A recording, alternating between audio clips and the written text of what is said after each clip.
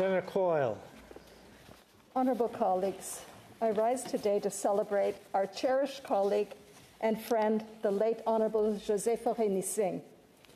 In the words of her obituary, for those who cherish Josée, it is her compassion, astute mind, her grace, humour, and her inexhaustible resilience hidden behind her radiant smile that will remain in our hearts forever.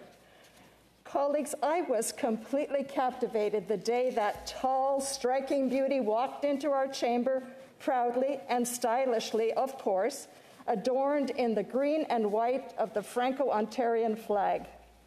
We clicked immediately, sharing our feelings of awe, privilege, and the weight of our duty on being appointed to this august chamber.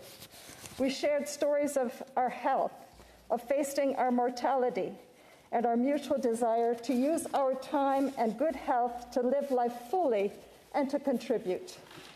Josée's commitments to Canada, to her Franco-Ontarian community of Sudbury, to bilingualism, to matters of criminal and social justice, to reconciliation and her own Abenaki roots, and to Senate modernization were clear. Last summer, we connected on a birthday package a few of us were sending to jailed Filipina Senator Leila de Lima, and about supporting Afghan women judges.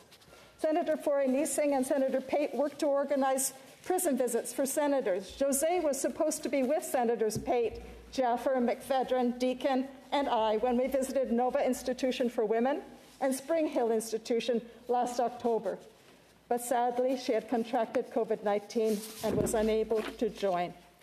Senator Niesing worked tirelessly on Senate modernization, spearheading an effort to work with colleagues across the chamber to look at ways of improving our committees.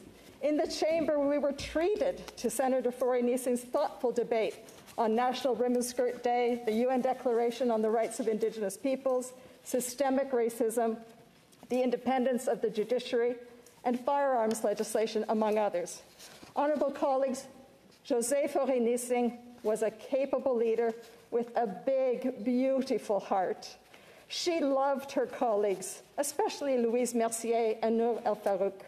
And wow, did she ever love her family, ses parents, ses sœurs, Sylvie et Dominique, son conjoint Robert, ses enfants Véronique et Philippe, et ses petits trésors, Jacob et Léo. To her family, thank you so much for sharing Josée with us. Please know we share your grief.